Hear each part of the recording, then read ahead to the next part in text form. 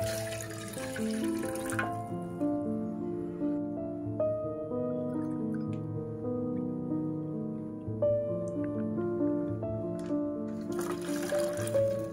am nothing in my soul if not obsessive. Donna Tartt, The Secret History. I think most of creative and introverted souls are born this way. Either it's nothing or it's consuming your soul. And for me, I let everything I love consume me. I truly try very hard to not be that way, not be obsessive, not to think. But at the end of the day, that's who I am.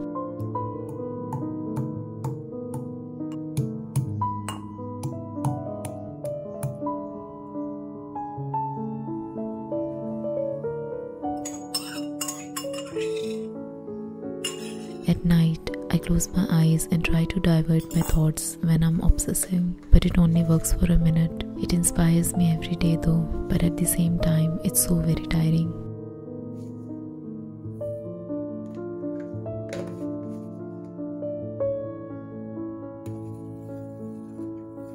How would things be different in terms of pain and loving if I weren't this obsessive? I often think what it's like for people who aren't like this, who never wonder, never have flashbacks and never dream. Is it easier or harder to love? Is it easier or harder to exist? Is it easier or harder to be happy?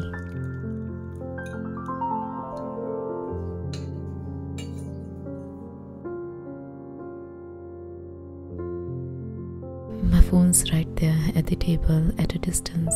I could just stop reading and pick it up and check if your name popped up and enable my triggers, or I could keep reading and try my best to forget the heaviness my heart holds. I could choose to read and imagine all the beautiful places that this book takes me to. Lying in the boat, vision of bonfire on the riverfront, smell of cinnamon and nutmeg, and the making of the hot pastries. It's also beautiful and healing, and I could stay here for a while and let my heart forget that I'm sad today. But I keep looking at my phone that's at arm's length. So I pick it up and check one more time, but this time I lock it away in another room where I cannot see it, so I can rest my mind and stop obsessing and not suffer.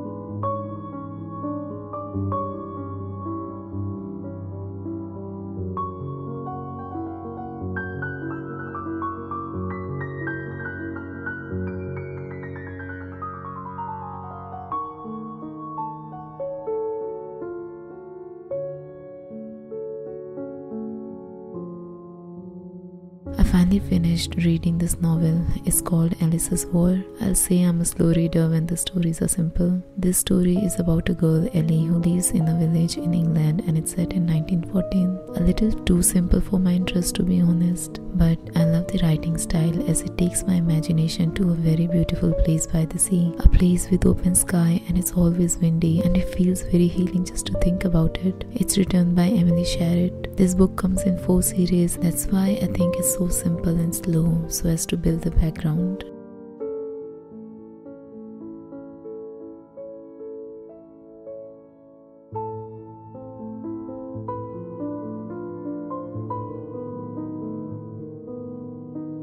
I think people who are built for adventures will relate to Ellie so much. I'm not much of an adventurous person, but I do relate to her in a sense when you feel like you don't belong. Ellie is pushed to do things traditionally girls are supposed to do, knitting, being in the kitchen and behaving ladylike, but she is quite the opposite of that. I think most people fail to understand people who are built different, and that's why they always feel like they don't belong and have such hard time, and they think it's easier for everyone else, and I guess in a sense it is.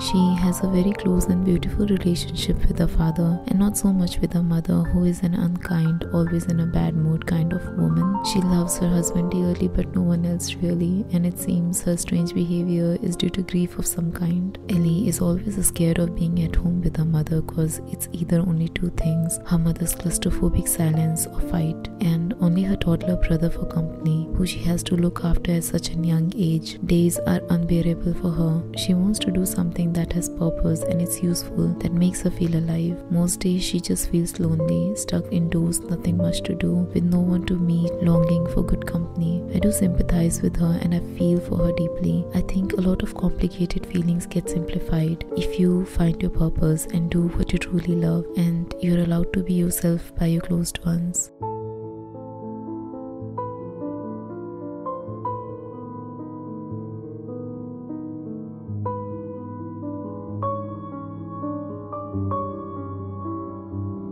Today I'll be reading you The Wolf and the Seven Kids.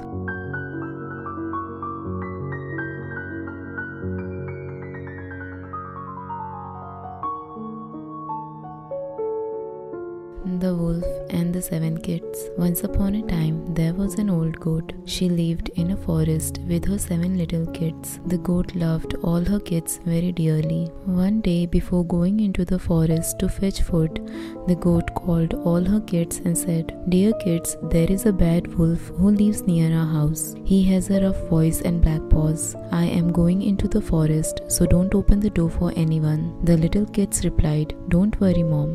We will be careful." So the mother goat left her house without any burden on her mind. It was not long before the wolf came to know that the little kids were alone at home. He had been looking for this opportunity for many days, roaming around the goat's house. After some time, the wolf came to the door of the goat's house and knocked at it. "Who's there?" asked the little kids from inside. "Your mother," replied the wolf. But the little kids recognized the wolf hearing his rough voice and said, "We will not open the door. You are not our mother. Our mother has a soft and gentle voice. You have a terrible voice. You are the wolf." The wolf went away. He went to a shopkeeper and bought himself a piece of chalk. He ate it so that his voice might become soft like a goat's voice. The wolf came back again, knocking at the door of the goat's house. He repeated, "Open the door, children. Your mother is here." But he had laid one of his black paws on the windowsill. The kids caught sight of the wolf's paw and said, "We will not open the door. You are not our mother. Our mother does not have a black paw like yours. You are the wolf. Go away at once from here." Hearing this, the wolf ran to a bakery. There he found a bowl full of kneaded flour. He rubbed some dough on his paws and ran to a miller. Reaching there, the wolf put some dry flour on his paws. Now his paws looked white like those of a goat. So he once again set out for the goat's house. The villain knocked at the door for a third time and called out in a soft voice, "Children, your mother has got something nice for you. Open the door." Hearing the soft voice, the little kids cried out, "First, show us your paw so that we may know that you are our loving mother." The wolf put his white paw on the windowsill. The little kids, when they saw the wolf's white paw, thought it to be the paw of their mother and believed that whatever the wolf had said was true. So they opened the door. The wolf entered the house immediately. Terrified to see him, the kids rushed in all directions for safety. One jumped under the table, the second into the bed, the third into fireplace, the fourth into the kitchen, the fifth into the cupboard, the sixth inside the tub, and the seventh into the clock case. But the wolf was able to find them all. He swallowed them down his throat one after the other. However, he could not find the youngest kid that had hidden safely in the clock case. After gulping the 6 kids, the wolf left the goat's house and went to a nearby meadow. There he lay down under a shady tree and soon fell fast asleep. Not long after, the mother goat came back from the forest. She was shocked at what she saw. The door was wide open and everything was scattered in the house. Not seeing her kids around, the mother goat called out to them by one name after the other. The youngest kid, hearing his mother's voice, cried out, "Oh mother dear, I'm here, hidden in the clock case." The youngest kid came out of the clock, told his mother all that had happened. Both of them hugged each other and cried aloud. Then they went out to look for the wolf. When the goat and her kid came to the meadow, they found the wolf under the tree snoring loudly. The mother goat looked at him and saw that something was moving inside his stomach. "Good God," cried the mother goat, "I think my children are alive inside the wolf's stomach." She asked the youngest kid to fetch scissors, a needle and thread.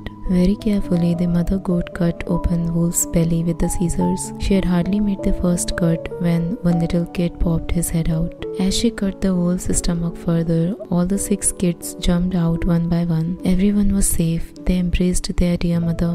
"Go and look for some big stones," said the mother goat. "We will fill the monster's stomach with them while he is still asleep." The 7 kids quickly brought several stones. They put as many stones in the wolf's stomach as it could hold. The wolf was in so deep a slumber that he did not move, so the mother goat hurriedly sewed up his stomach again. When the wolf woke up and got onto his legs, he felt very heavy. The stones in his stomach made him thirsty as well, so he decided to go to a nearby well to quench his thirst. But when the wolf walked, the stones in his stomach knocked against each other and made him feel very uncomfortable. He could not walk properly, somehow staggered along to reach the well. Reaching the well, the wolf leaned over the water to have a drink, but because of the heavy stones, he could not maintain his balance, fell into the well and was drowned. The mother goat and her 7 little kids were watching all this from their hiding place. When they heard the cries of the drowning wolf, they exclaimed in joy, "The cruel wolf is dead and the danger to our lives is over." Now they all lived freely and happily ever after.